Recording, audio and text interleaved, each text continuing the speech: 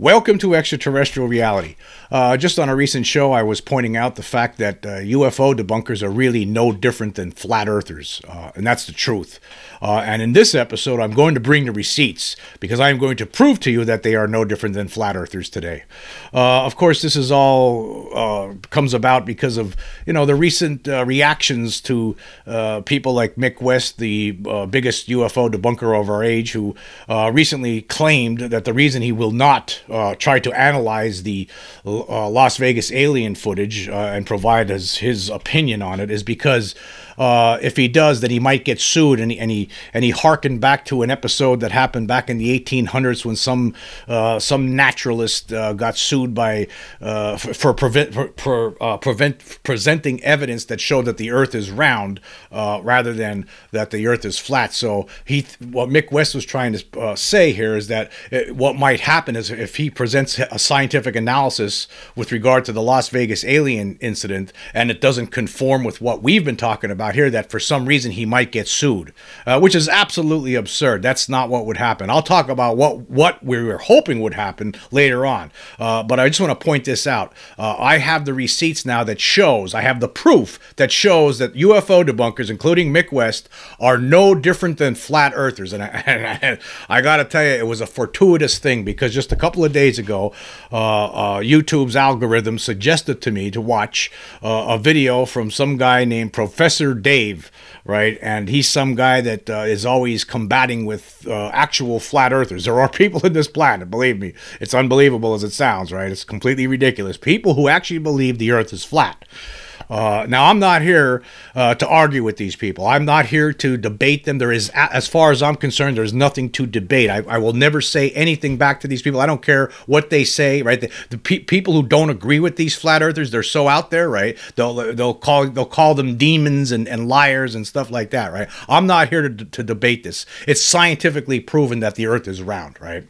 But here's what happened just recently, and this is what Professor Dave was talking about on this recent video, which, by the way, was entitled, the title says everything, "Flat Earthers are desperately dodging a free trip to Antarctica."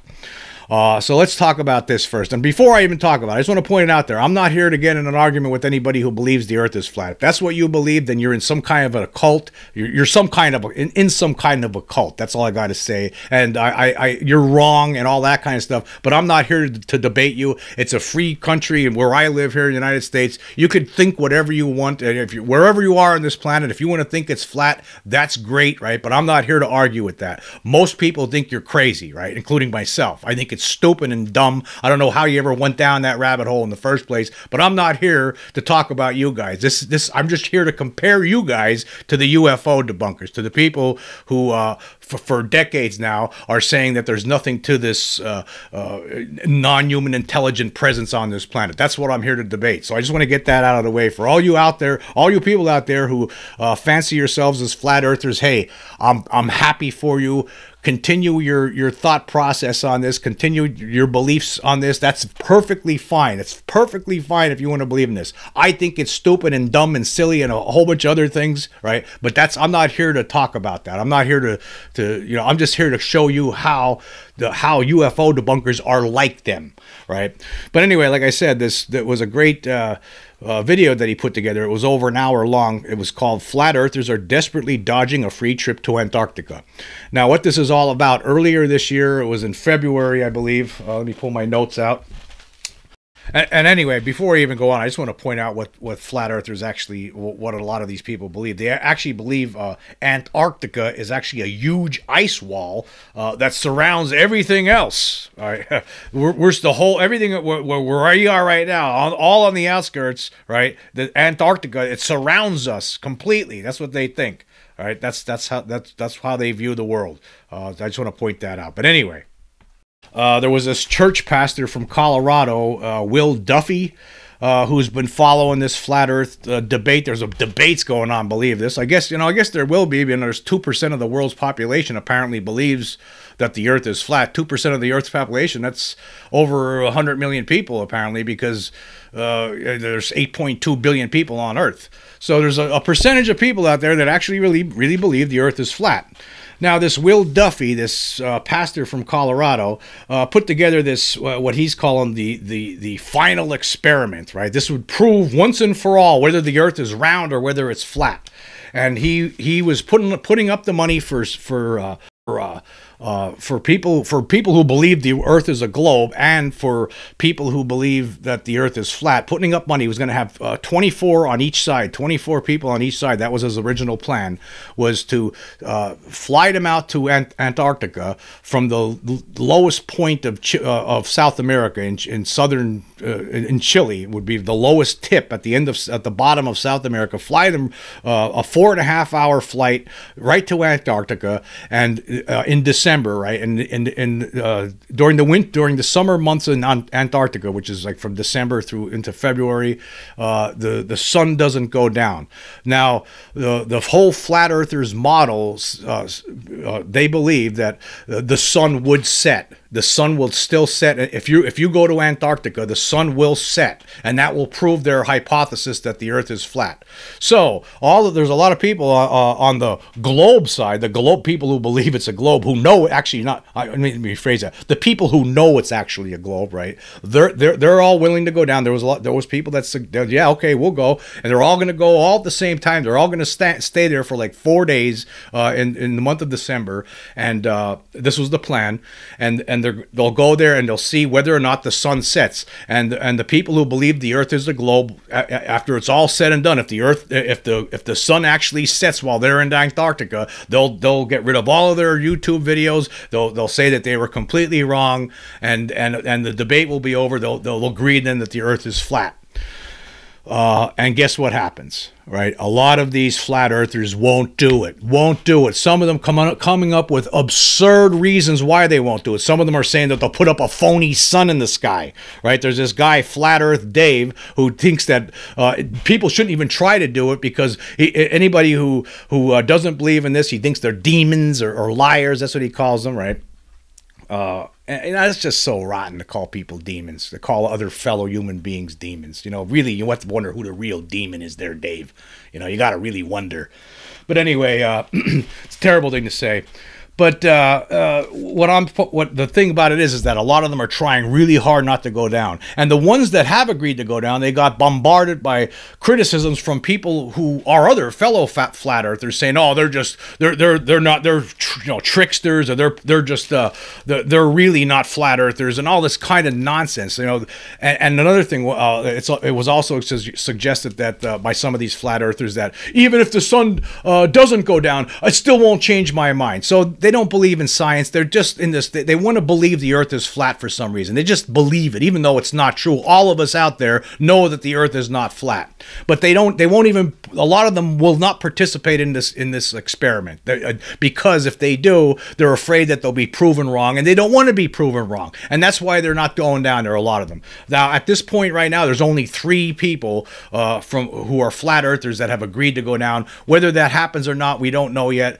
Some people say that it's not going to happen, that at least 2 of them are going to drop out before it happens because that's just how this. They're afraid that they're going to be made fun of and called liars and everything else if they go down there and the sun doesn't doesn't set for them.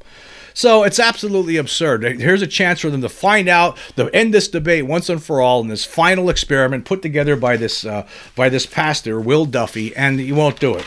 And it's just a shame.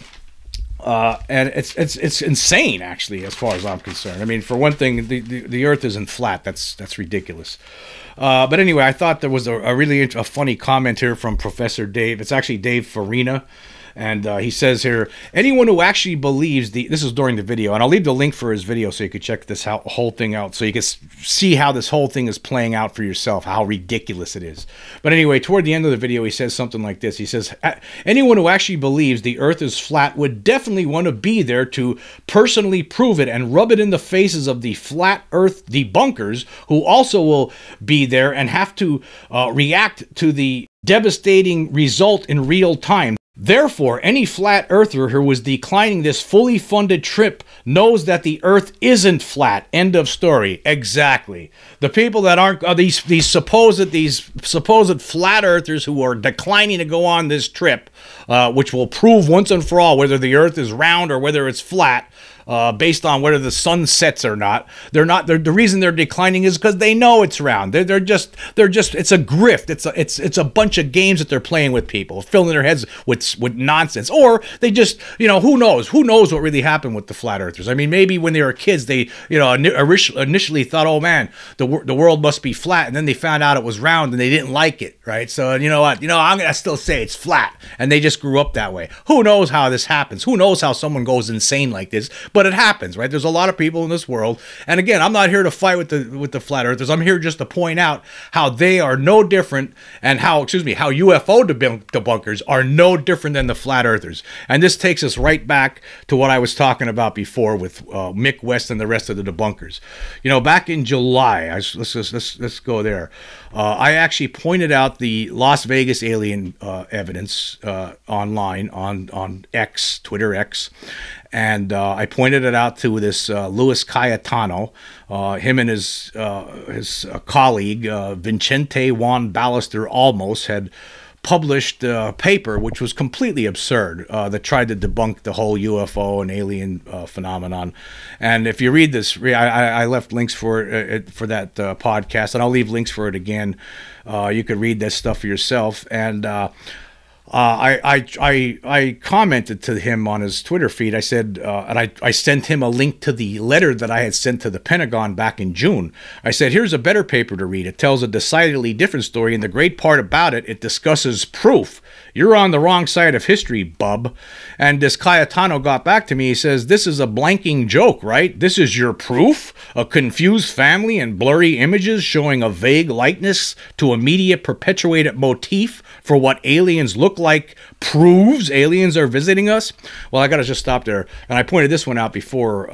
It's interesting that he says a vague likeness to a media perpetuated motif, right? Well, it's a pretty strong likeness for one thing, but at least he's admitting to it, right? He's seeing the likeness in the video. He's seeing it with his eyeballs, and the guy doesn't understand that there's those likenesses throughout that video, as I've been showing on this channel over the last 6 months plus. And I wrote back to him, I said, actually, you're a joke, and you just proved it. Pontification without any investigation whatsoever. You're a bunch of hucksters living in a land of make-believe. You just dismissed the case out of hand because your mind has already been made up. And then he responded, Lewis, it says, your proof is garbage. This is the toilet paper you rely on to build your, quote, case, end quote. It's actually pitiful. And then I said again to him, I said, disprove it then. Come on, disprove it. Tell us why I'm wrong. Instead of throwing out words designed to simply damage my character, why don't you instead buckle down and provide a real analysis that proves that you're right? And then he responded saying, no need to disprove that which shows no proof of what you're saying. So that was back then. That was in June, and that was Louis Cayetano, a debunker, more of a lower level, not as known as someone like Mick West. This guy doesn't, he's not as, smart, I guess, but try to be nice about it. He's not as smart as someone like Mick West. But Mick West isn't that much smarter either, to be quite honest with you. But anyway, they won't even try to scientifically refute something that was put forth by people who are video analysis experts, like Scott Roeder and his team, who said that the video was not tampered with, and that the beings in that video were actually really there. So if the video is not tampered with, and you have a family contacting police, calling 911 to report that there's alien creatures in their backyard, and there's a video taken of it that we look at later, and we see, okay, they're obviously alien creatures, just like the family was saying, and the video wasn't tampered with, there's only one conclusion. The family was telling the truth, and there were creatures in the backyard that were non-human intelligent beings. That's the truth, right? But see, these people don't even want to look at it. Instead, they call it toilet paper. Just like what's happening with the flat earthers right now. The flat earthers right now, a lot of them will not go down to Antarctica because they don't want to disprove their hypothesis, right? They don't want to. That's the last thing in the world they would want to do. Just like the debunkers, the UFO debunkers, Mick West. Now, Mick West, just last week, he said this on Twitter. He says, I'm not going to analyze this video of a shadow behind, he calls it a shadow behind a fence, that some people think is a cloaked alien, even though I was offered $5,000 to do so. Why turn down easy money? One reason is that it's taking advantage of someone's honest mistake, but really it seems unlikely to be something that would end well. Compare with the story of Alfred Russel Wallace and the Flat Earthers. Yes, Alfred Russel Wallace was this English environmentalist or something from the 1800s, and in 1870 he needed money, so he took this challenge from some flat earthers, and he showed them, they did an experiment, he showed that the earth is round, and then he ended up having to face lawsuits for the rest of his life. That's not what would happen here. That is not the intention whatsoever. The intention was this, Mick, just so you know. The intention was to get you to look at this, to finally come to your senses. That was the intention. That was the hope. That was the best hope that a lot of us had, was for you to look at this Vegas alien evidence, right? And then realize that, admit that there is things going on in this video that are, they're unexplainable, other than to say that there is anomalous activity. At least admit to that point, because that's what's going on there. If the video is not tampered with, and you see all the instances in that video that shows what looks like alien creatures appearing and disappearing throughout this 1 minute and 41 second long video, you would have to admit the truth of the matter is that there were things there, just like those family members had stated. Or what the other hope was that you would come out with a bogus scientific analysis that we could easily tear apart. That would be it. All we would do would be make more of a fool out of you than we already are. If you were to come out with a bogus report, like you come out with stuff about the gimbal, about why the tilt and all that, you make all these, you do all these recreations to show how it's possible. You see, that's the whole thing. You wouldn't be able to do it with this, and you know it. You know it. And that's why you stay away from it. And that's why you're no different. All these debunkers, they're no different than the flat earthers out there. Not one bit different. They're doing the same thing that the flat earthers are doing right now. They will not try to analyze that Vegas alien video, because they know if they do, that their whole shtick comes to a crashing conclusion. That's the bottom line here, and that's why they won't do it. Same reason why all these flat earth people won't travel to Antarctica, free of charge too. Free of charge. They won't travel there, because if they do, it's going to end their whole hypothesis comes to a crashing conclusion. Not for all of them. For Flat Earth Dave, for instance, he says he still won't believe that the earth is round. He'll still think it's flat. No matter, that means his hypothesis that the model that they're basing their hypothesis on right now is wrong, and they'll have to make some adjustments to it or something to that effect. Right? It's completely bogus, just like these people. Completely bogus. Right? And I just want people need to know that this is the proof. This shows you, right? This is proof. Ladies and gentlemen, this is proof that UFO debunkers are just like flat earthers. They're just like them. And again, no disrespect to the flat earthers out there. I don't want to argue with you guys. I know some of you will probably find this podcast, and you're going to be very, very, very angry about it. And that's okay.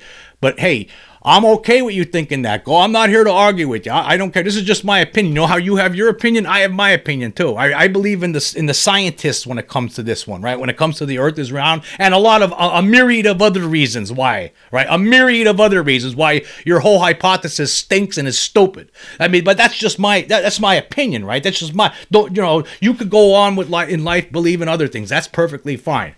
And as far as for the UFO debunkers go, you see, everyone out there should see, right? Everybody else, again, 98% of the rest of the world, right? They think that the world is round, right? Only 2% think it's flat. So the 98% of that's what I'm trying to get to right now. That's what I want those people to know, right? You got to see what's going on here. The UFO debunkers, who for decades have been, they're one of the reasons there's a stigma hanging over this thing, right? They're one of the biggest reasons people get ridiculed over this. Actually, it's those people who should be ridiculed, because they're afraid. They're afraid to provide a scientific analysis to the proof that has been presented. Proof that we've been waiting for a long time. Proof that the people in the UFO community have been wanting for a long time. Proof that we could shove in their face and say, look at that, look at that, look at that. Yeah, because let's face it, right? If Mick West were to do an analysis on this Vegas alien case?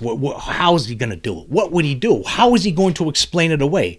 Is he going to, what kind of experiment would he be able to do to show that, oh, if you move a flashlight this way and that way, it creates an alien face hovering in space?